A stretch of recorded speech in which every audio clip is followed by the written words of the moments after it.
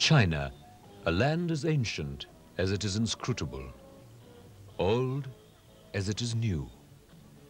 These faces today reflect the challenges which the Chinese people have confronted for centuries and more. The transformation of an ancient civilization into a modern one. A China that today reaffirms its commitment to communism, even as it is dismantled in much of the rest of the world. It cultivates anew the economic imperatives of free enterprise, while it retains the political structures of its more recent history. To understand China is to first glimpse and go back into some of that history. We're at the tomb of Emperor Qin Shi Huangdi, who was responsible for the political unification of China for the first time in 221 BC. Emperor Qin was a contemporary of Chandragupta Maurya in India. A harsh but pragmatic ruler, he was responsible for introducing a common script for China, for initiating economic reforms, and for the standardization of weights and measures. Emperor Qin also initiated the construction of the Great Wall. It was near these tombs in 1974 that excavations revealed the terracotta warriors.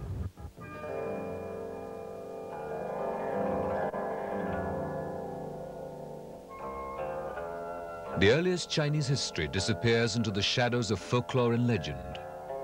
The Chinese have traditionally claimed a history of 5,000 years. Yet legends tell us of mortal and celestial emperors who ruled China for tens of thousands of years before this. For hundreds, if not thousands of years, a fundamental tenet of Chinese political theory was the idea that heaven gives wise and virtuous leaders a mandate to rule and takes it away from those who aren't virtuous. A refinement of the mandate of heaven theory was the right to rebellion. The will of heaven is expressed through the people in their continuing support to the ruler or the withdrawal of that support. Justified rebellion is tyrannical rule. China, through much of its history, looked inward and was a land power, not a maritime nation. By the 2nd century BC, a vocabulary had developed for dealing with foreigners. The barbarians, as they were called, were expected to come and be transformed by contact with the higher Chinese civilization. But Chinese superiority was to mellow, if briefly, with contacts with a southern neighbor. Historians are divided about the timings of the first contact between Indian and Chinese civilizations. There are references in the Mahabharata to the Chinas, or the Chinese.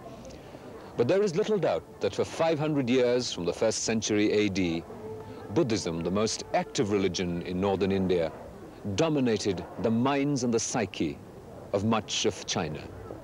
Buddhism traveled to China along the trade routes over the seas and came in from the northeast. We are at the Yungang Caves, about 200 kilometers northeast of Beijing. These caves were built 1,800 years ago over a span of 40 years.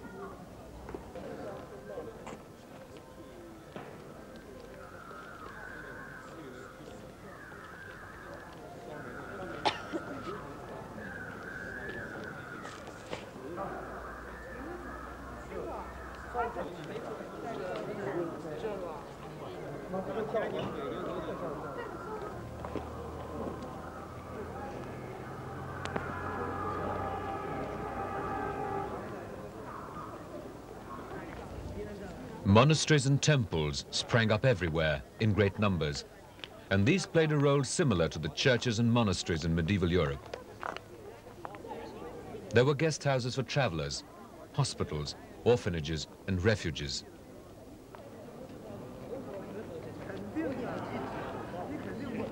The sculptors and artists of the Yungang Caves were not imitative of Gandharvan art.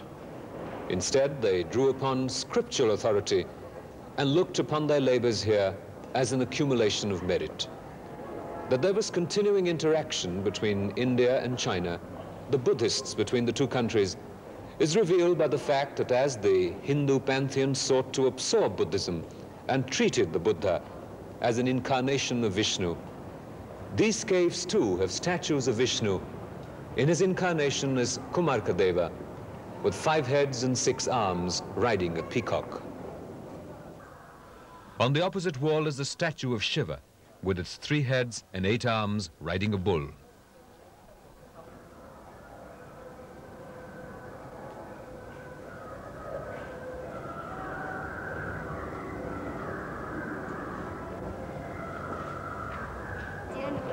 The Chinese deified the Buddha, and Buddhist philosophy and metaphysics found a Chinese expression.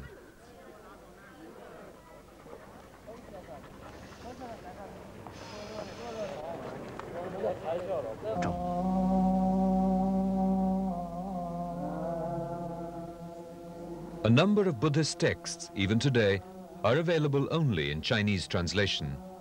The best examples of these are in the case of the writings of Nagarjuna. These translations testify to the continuous and deep contacts between the Buddhist philosophical schools and the Chinese intelligentsia. No history of ancient India would be complete without a reference to the exchange between Indian and Chinese arts and philosophy.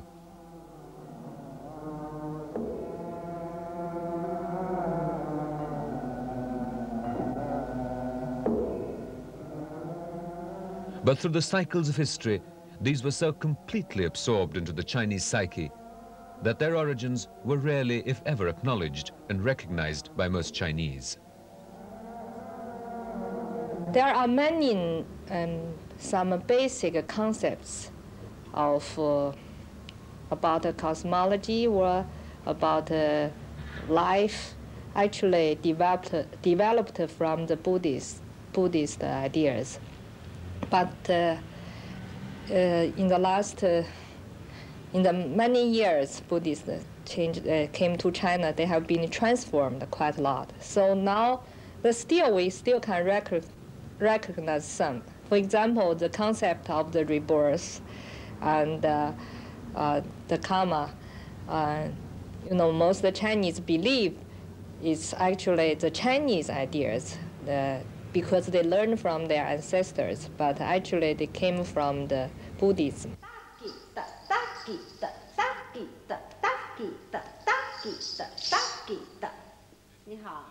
It was midway into the 20th century, as the bamboo curtain parted fleetingly, Avara and the films of Raj Kapoor and Indian dance touched popular Chinese culture and has remained a part of it.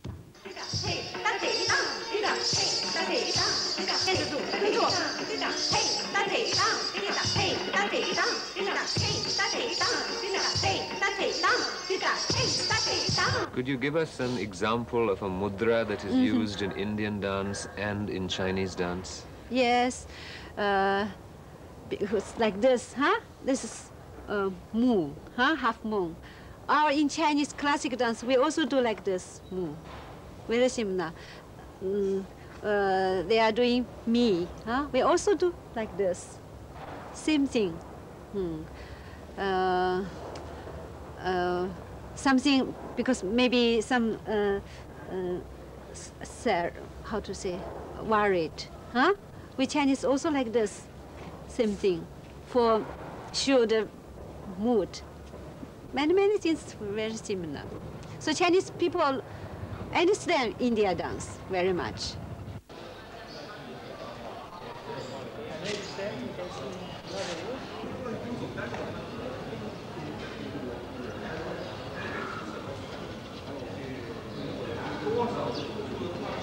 Between the 5th and 7th century BC was a time of great awakening in Asia. In India, we had Buddha and Mahavir. In China, Confucius. As it moved towards organized agriculture, new production relations developed. There was need for a philosophical structure to sustain the new economic systems. Confucius wrote the first systemized texts of social and moral philosophy and power. These became known as the 4 books and were to dominate Chinese philosophy and ideology to the mid-19th century, when the West began knocking on its doors. Learning in China became learning these texts. Confucius shifted the emphasis of Chinese thought away from heaven and the supernatural and set it firmly down on earth, its people and the relationships between them. Confucius's impact on China has been immense.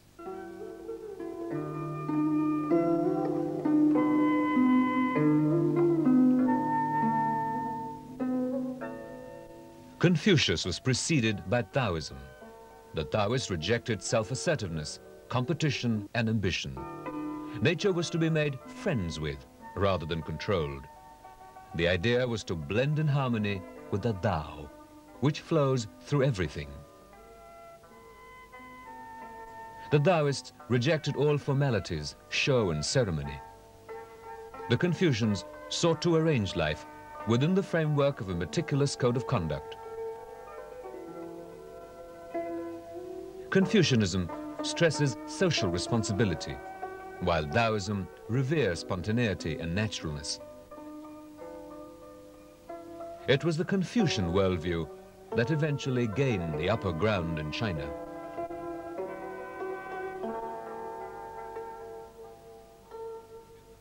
In the first act of Abhigyan of Shakuntalam, Kalidas's celebrated play, there is a reference to the silk cloth of Dushyanta. It is referred to as China Chok, the Chinese cloth.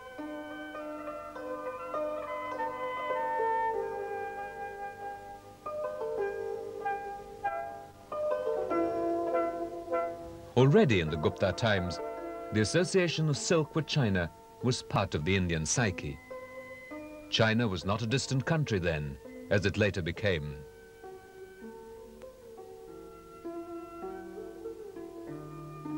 The silk trade route, like other trade routes everywhere in the world, carried not only merchandise, but also ideas.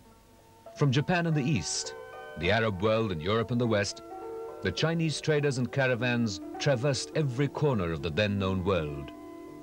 If the impetus was commerce, the Chinese proverb that all men in the world bound by 4 seas are brothers is a testimony to the active intercourse with the outside world.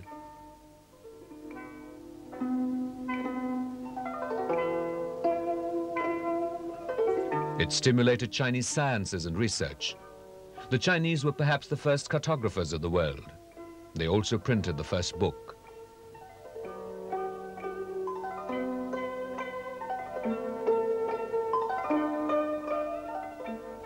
With the 18th century, the traffic of ideas starts flowing not from China, as much as through China.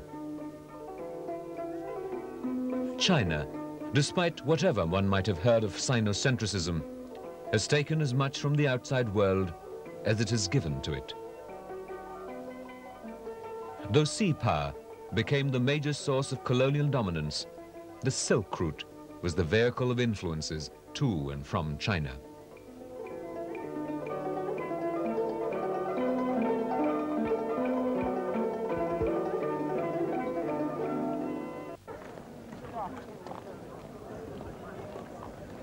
The Forbidden City was the imperial quarter of China's last dynasty and was out of bounds for the common people. The 600 years during which the emperors ruled from here, the Chinese empire fell from a high point of glory to the point of disgrace and disintegration. Towards the end of the 19th century, the state of the late Qing dynasty was no different from that of the late Mughals. The emperor's writ ran only so far as the gate of the Forbidden City. For the rest of the country, the emperor mattered to the extent his local satraps wanted him to.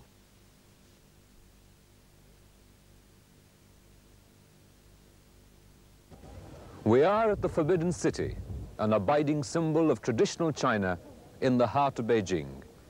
It is from here that imperial power asserted itself for 600 years, till the child emperor Puyi abdicated in February 1912. Soon after, a republican China was born under Sun Yat-sen. Sun Yat-sen died in 1925, and his successor, Chiang Kai-shek, was able to unite China for the first time under nationalist rule. He set up his capital in Nanjing.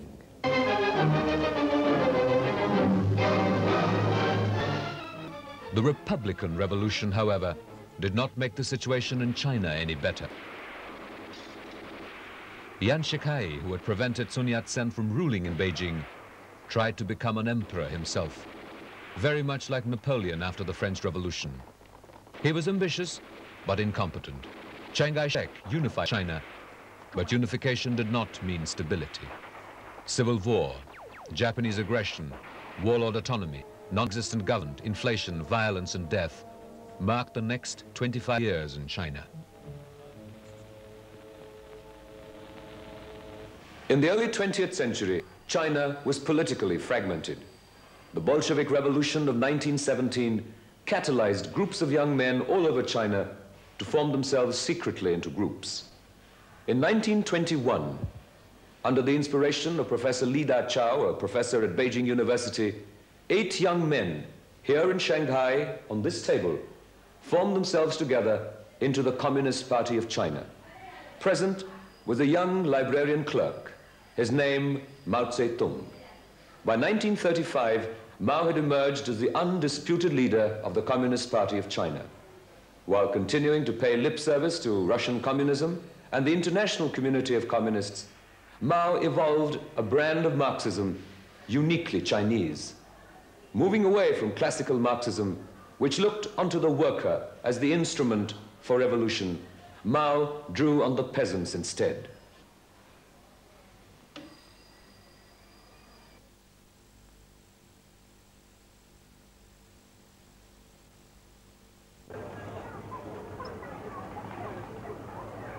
To Chiang Kai-shek, perhaps goes the credit of unifying China politically under the nationalist banner in 1928. But soon there was a split with the communists. It was here in the Lishan Mountains in 1937 that the Shaanxi warlord arrested Chiang Kai-shek and forced him to negotiate with the communists. This helped form a united front against the Japanese during the Second World War. But the relationship between the communists and the nationalists remained tenuous. It was in 1949 that it erupted with the formation of the People's Republic of China under the chairmanship of Mao Zedong. Chiang Kai-shek was forced to flee to Taiwan. The People's Republic of China was proclaimed formally on October the 1st, 1949, 2 years after Indian independence. The first truly October Revolution was the Chinese Revolution. There is little doubt that the history of Asia changed with that event. In 1958, Mao Zedong initiated the Great Leap Forward.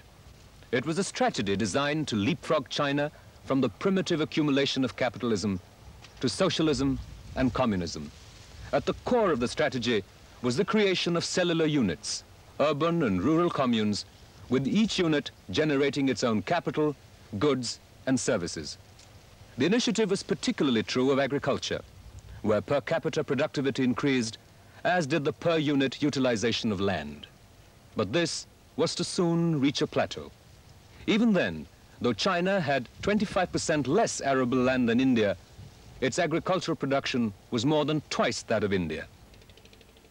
Villages and agriculture make up China.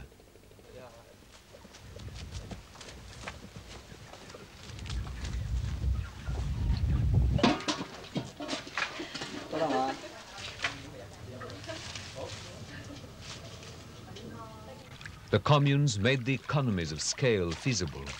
However, the per capita productivity has over the years been pushed to its limits. In a sense, a dead end had been reached. As in other developing countries, there is a rush for urban jobs. Organizational and institutional measures for increasing agricultural productivity have been exhausted. China has now turned to technological inputs. Cooperative agriculture has been worked to its limits. Hence, there is a new emphasis on personal initiative and technological change.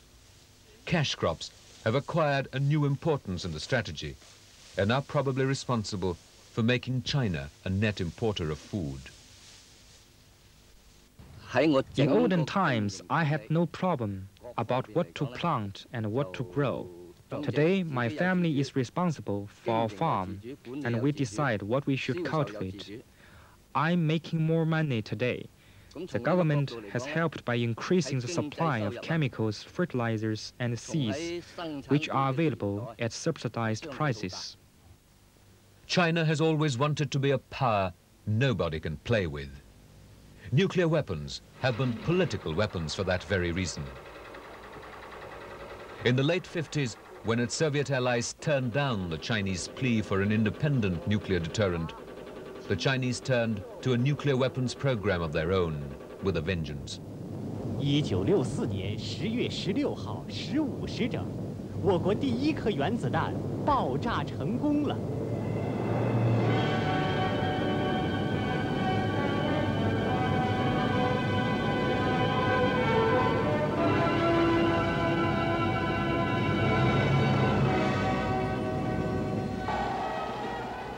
There was irony in the fact that the Chinese bomb went up in 1964 and Khrushchev went out of power in the same year.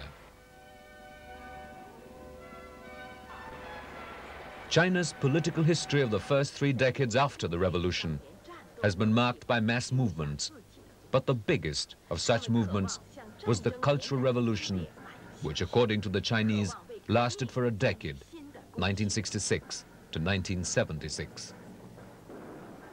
But by 1971, the major part of it was already consigned to history. The official view of the Cultural Revolution remains that it was a time of chaos and anarchy. But these were the years when new initiatives in foreign policy were taken. Nixon was to visit China during this very period, forging a crucial relationship between the two nations, though so ideologically divided and hostile to each other, was to last nearly 2 decades. The nuclear program, too, has gone on undisturbed during this decade of anarchy. Nevertheless, it was the time of mass movements of an unprecedented kind. It appeared at times that all rationality was being abandoned. The Red Guards were parading China's streets as if they were under a spell. The Red Book, the book of the quotations of Mao Zedong, was venerated as if it were a religious text. Mass fundamentalism flourished.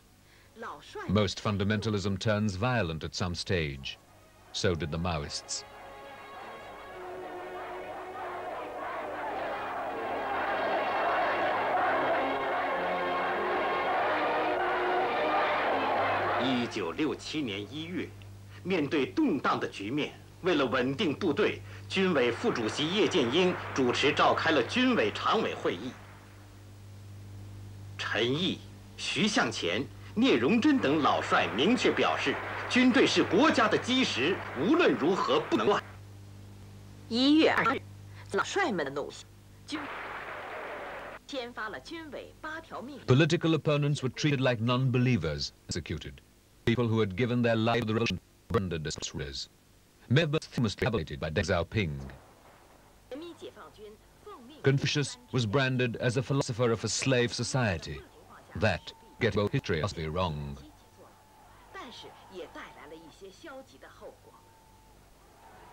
The flights of revolutionary imagination failed in China. So did the space flight. Nothing seemed to go right.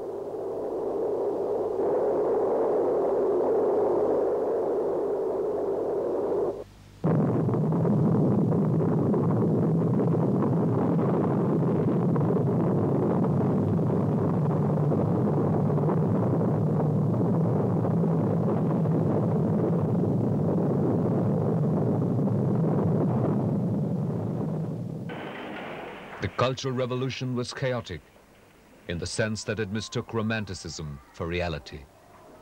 A degree of hysteria set in. It was a small step then to failure. Zhou Enlai was perhaps the most capable and the restraining influence on the excesses of the Maoist revolution.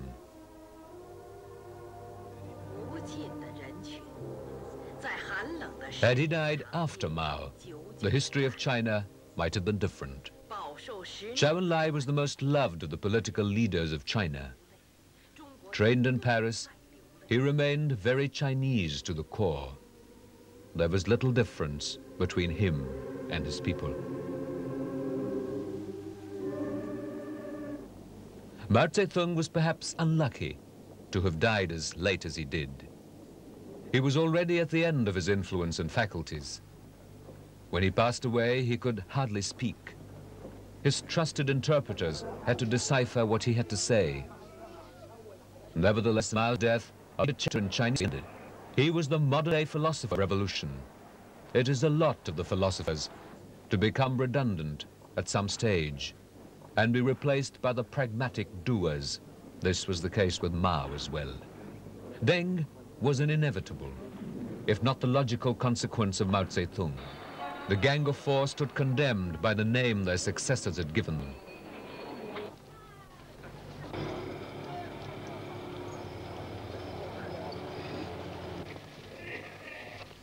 The fate that the gang met was of course the same, which they had imposed on their adversaries.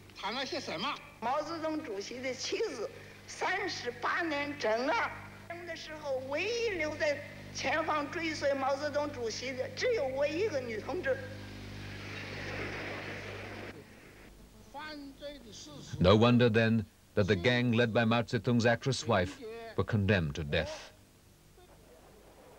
Deng Xiaoping has remained the mystery of Chinese politics. He sought to prove Napoleon right, that the world would indeed be different when China wakes up.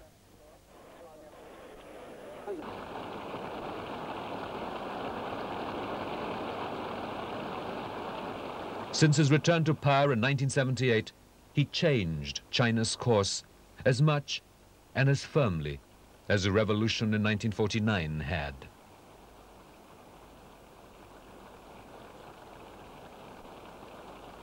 The return of Deng Xiaoping gave a new impetus to Chinese politics and the economy. The Party Congress put its seal of approval. The course seemed irreversible. The first task of purging the party of Cultural Revolution elements in it was complete. It was the moment of Deng's triumph. However, the more than a decade since then has not been an unmixed one. Deng and his policies still seem supreme, but that supremacy has not been without questions. Events have frequently moved faster than perhaps Deng Xiaoping himself anticipated. When that happens, it is usually difficult to permanently reverse the inexorable course of history.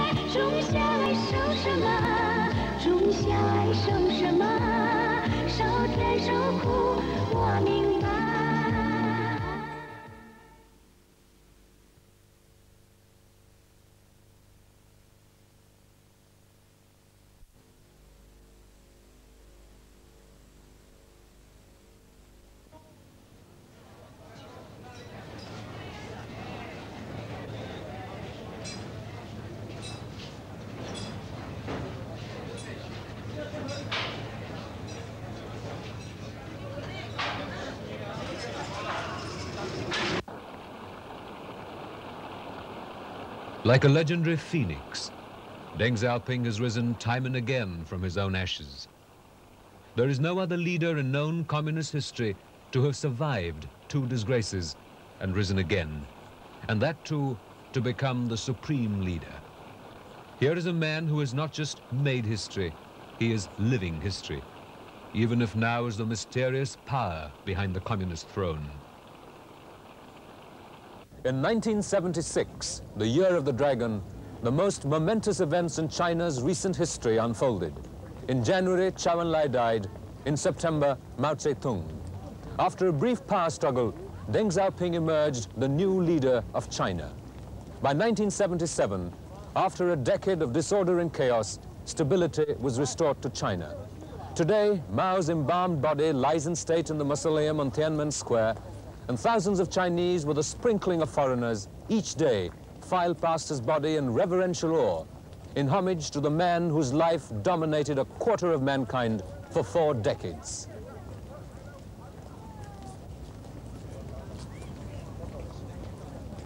Deng Xiaoping had indeed performed some astonishing surgery, burying Mao's legacy of ideological ferment, disbanding his cherished communes, running roughshod over the People's Liberation Army, and reopening China's long closed doors to the outside world. Some of that legacy, at least today, seems partially revived again. Last year, 900,000 people visited Mao's birthplace, a record since the late 70s. Mao left behind a conveniently blank state psychologically. By the time the 10-year detour into the political fantasy of the Cultural Revolution ended in 1976, the vast majority of Chinese was simply exhausted.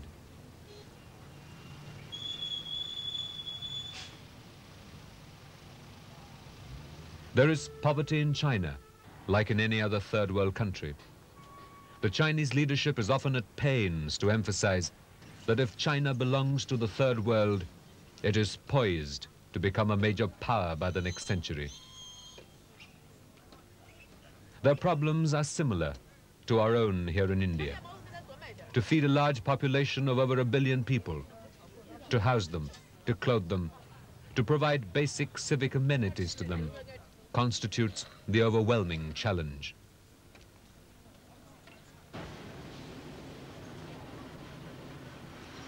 But with more than 1 billion people spread out from some of the biggest cities on earth to the Himalayas, and a painful history of frequent plunges into uncertainty, the essential problem of governing China is simply maintaining political control. That cuts 2 ways. Were it not for Mao's highly effective totalitarian machinery, Deng could hardly have moved so fast or so far.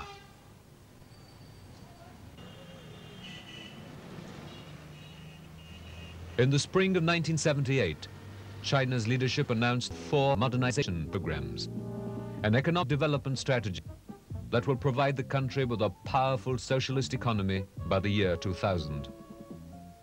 The modernization thrust was the focus on agriculture, industry, defense, and science and technology.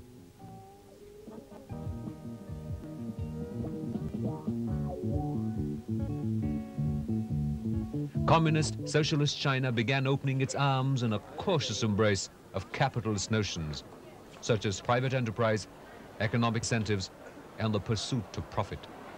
A classless society was coming to terms with the pursuit of privilege. A vital component of China's economic strategy is the creation of special economic zones. These are intended to encourage foreign investment in industries that are primarily export-oriented. Foreign investors are drawn to special modern infrastructural facilities, liberal taxation laws, and the opportunity to repatriate their profits. In return, the Chinese earn foreign exchange, gain access to new technologies and modern management techniques. Since the opening of the economy in the late 1970s, more than 9,000 joint ventures have been concluded with foreign investors. 1985 imports rose by 88%, exports by 1.5%.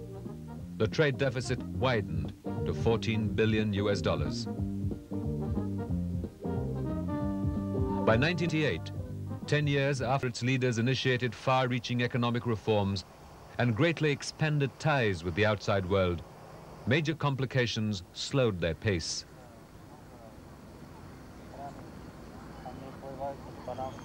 Efforts to initiate wage and price reforms during the summer led to rapid inflation with the reimposition of stricter central economic controls.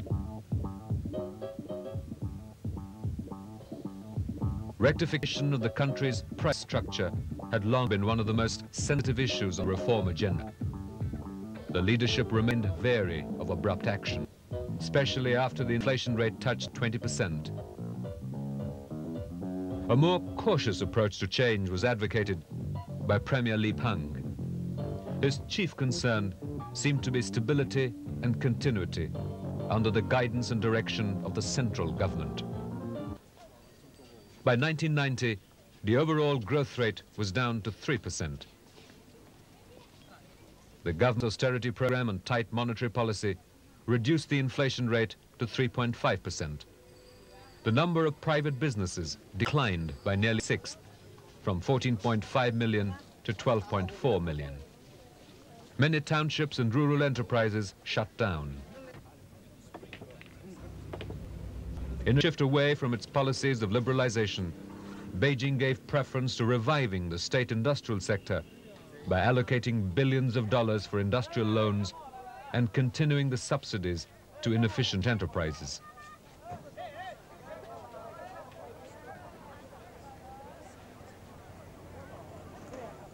Profits and taxes from state-owned enterprises dropped by more than 20%. 1/7 of state revenues went to subsidize grain to consumers. But China managed a trade surplus of $13 billion with the United States alone. If music corrupts, then Western popular music corrupts absolutely. Or so the cultural commissar implied in his 1982 book, How to Recognize Pornographic Music, in which he warned that Western music provokes the nerves. It is a tribute that the taste of young Chinese has not been inhibited, even if it is a few years behind the West.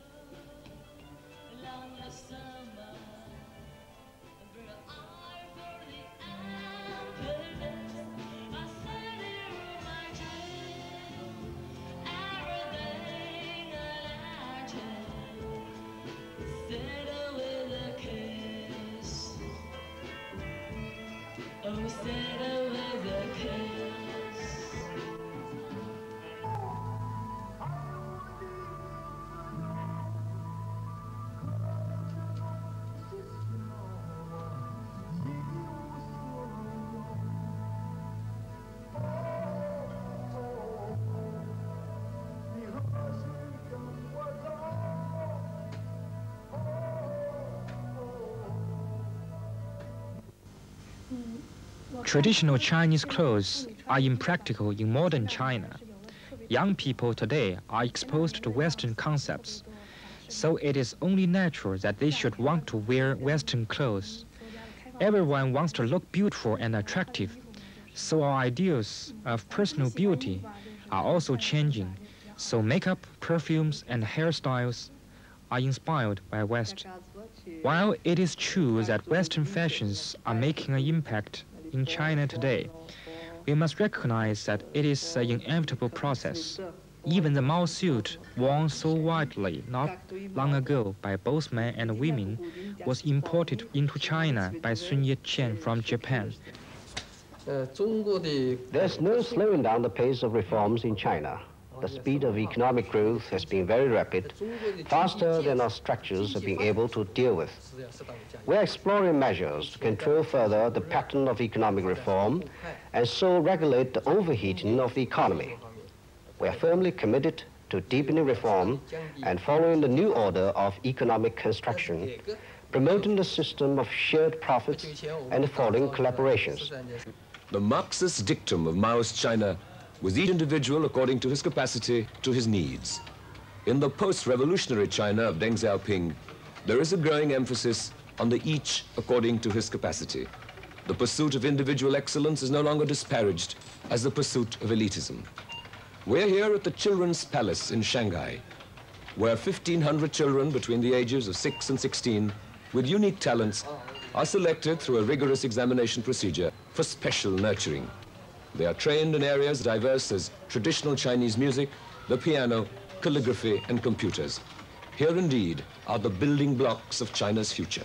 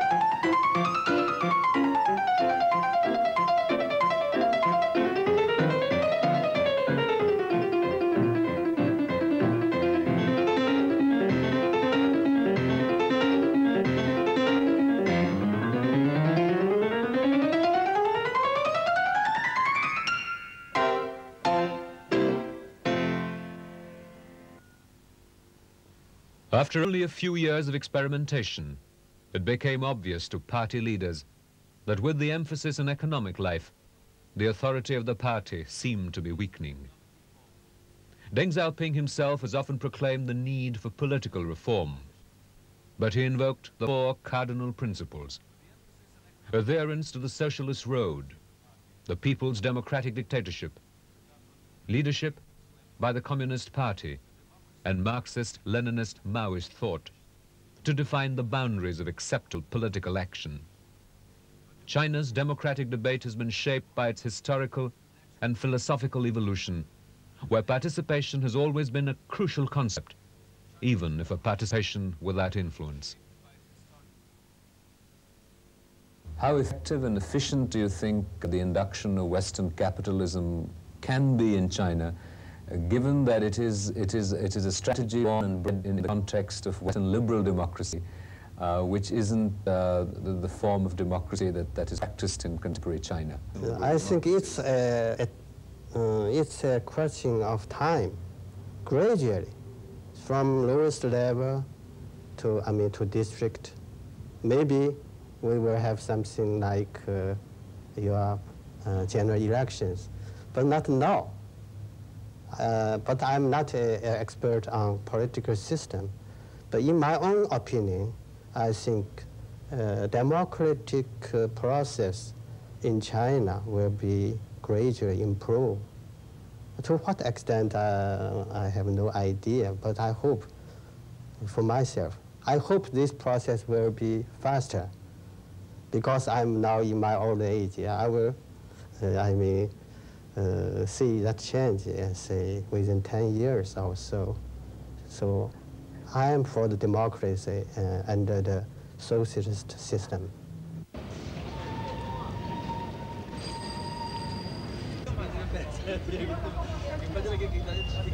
As China reaches out to external ideas and influences while resurrecting some of its own, it confronts the challenges and problems of development similar to what we do in India. There is now smog in Canton and prostitution in Chinese ports, and corruption has raised its ugly head. The Chinese government in Shanghai alone has set up 24 reception centers, such as this one, where citizens can file complaints against government officials for corruption. Since June this year, 6,000 cases have been filed, 250 ferreted out for investigation, there have been 50 cases initiated, and 60 people have confessed to their crime.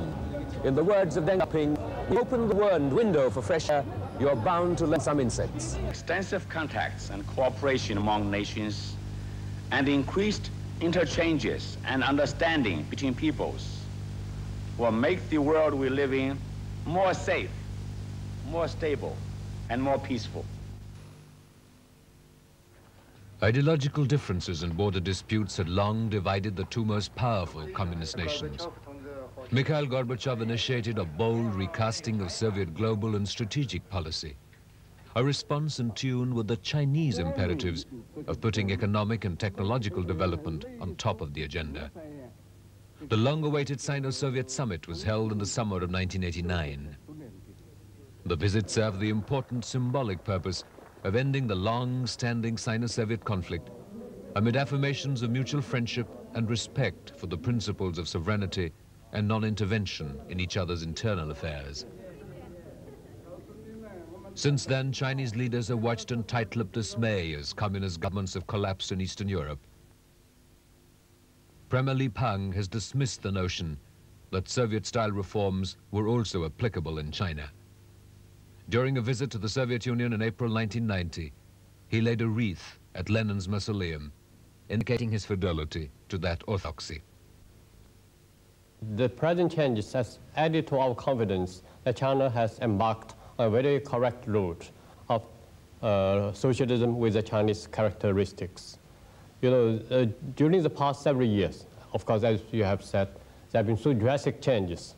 But as far as I can see, you know, this is actually a result. I mean, the present difficult position of, you know, our friendly countries like the Soviet Union and the East European countries actually is the result of the deviation from socialism.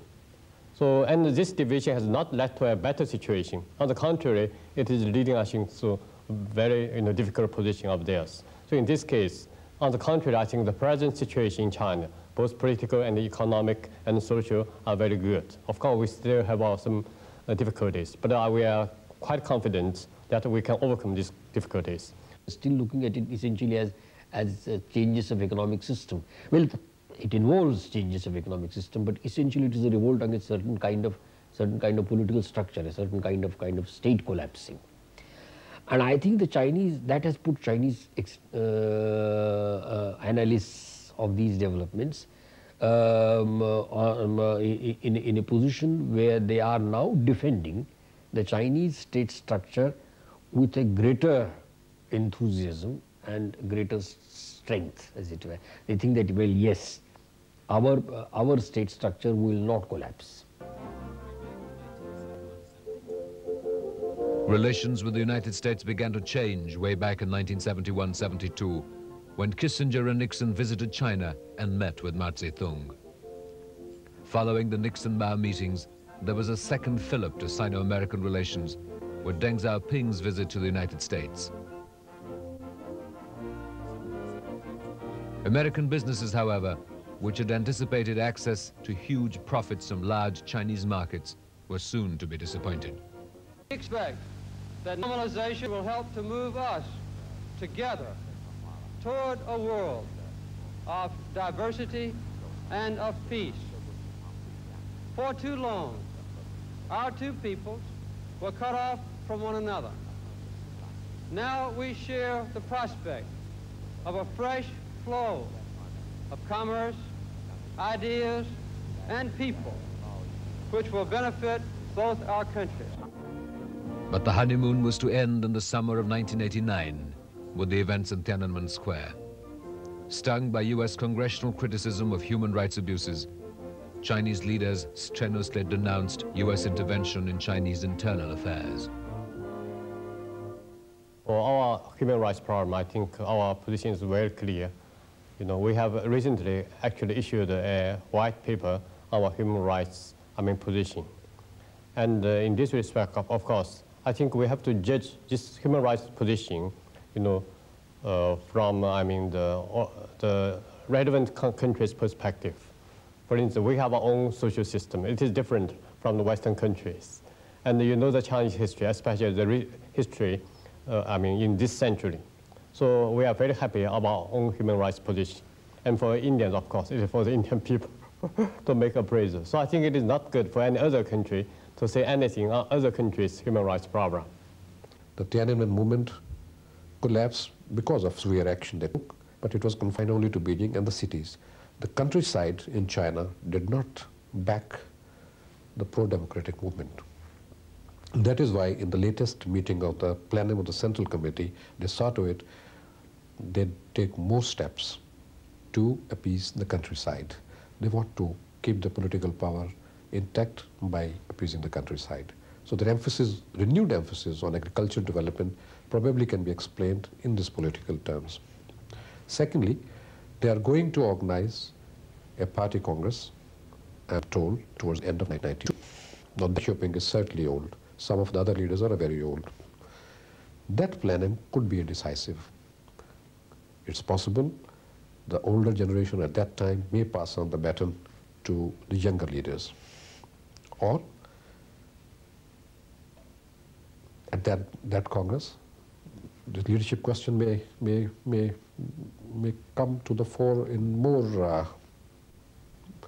demonstrative forms. China has largely succeeded in overcoming its international isolation following Tiananmen. British Prime Minister John Major became the first Western head of state to visit Beijing in more than 2 years. Prime Minister Li Peng reminded Mr. Major that his country had not forgotten being humiliated and bullied in the past by Western intruders. About the Tiananmen Square, I think our position has been very clear. I think we have several statements already, so I think it's well known to all of you. And about the pressure, as mentioned by you, I think for now it is already how many years? Already more than 2 years, I think, after that. And I think it has been proved that this pressure will lead to nowhere. So I'm very happy to find that this year there have been changes. So there have been some kind of restoration of high-level contacts between China and other Western countries. The United States Secretary of State, Jim Baker, went to Beijing in November 1991. Meanwhile, China had scored two major diplomatic victories. Saudi Arabia broke relations with Taiwan and forged them with China instead. China and Indonesia resumed diplomatic relations which had remained suspended for 23 years. China played a constructive role in ending the conflict in Cambodia.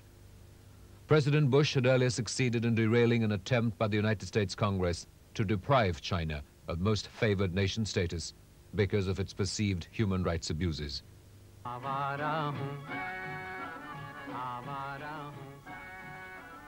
The haunting melody of Raj Kapoor's film Avara is still heard and remembered in China. Indian films dubbed in Chinese are not rare. Our cinema, with its emphasis on the narrative, gets across easily to Chinese audiences. Rarely in human history have two people so comparable in terms of civilization and in their striving for modernity sought a dialogue, a working, amicable relationship with each other. A relationship that strained with the war in 1962 was on a sort of hold for more than 25 years till the visit of Prime Minister Rajiv Gandhi to China in December 1989. What Rajiv Gandhi did was a couple of steps forward, largely because once again he tried to put it back into the total framework of India's foreign policy, not to relate it necessarily to South Asian politics or Southeast Asian politics individually, but to view it as more as a matter of overall foreign policy, overall worldview of India. Two great civilizations confront a historic opportunity. Prime Minister Li Peng has arrived in India on a 5-day state visit, the first Chinese Prime Minister to do so in more than 30 years. He followed in the footsteps of his foster father, Chow En-lai. While no one expects a resurrection of the old Hindi Chini Bhai Bhai, both nations can look forward to a more mature relationship based on a commitment to and an understanding of what unites the two countries rather than divides us. Globally, there are many issues on which we can cooperate. In fact, some of the issues cry out for cooperation between India and China. One is the North-South question. And I think India and China alone, by cooperation, can put meaning as well as a degree of urgency to this important divide in the world and to find a solution to that. And the second thing is what we normally talk as South-South cooperation, which has become desperately important in order to establish some balance, some equitable position between the developed North and the developing South. India and China can be catalytic agents in making this cooperation more realistic, more substantial and meaningful. There is one consensus which can one safely notice, that there's a need to improve relations with China. I think on that there is consensus. On what term the improvement should be brought about, on that there can be difference of opinion. Since the revolution of 1949, the Chinese people have been witness to the booming flowers, the great leap forward, the Cultural Revolution, the Gang of Four, the four modernizations, periods of sudden and bewildering change. As China reaches out to the outside world for political and economic influence, it is a China we cannot ignore.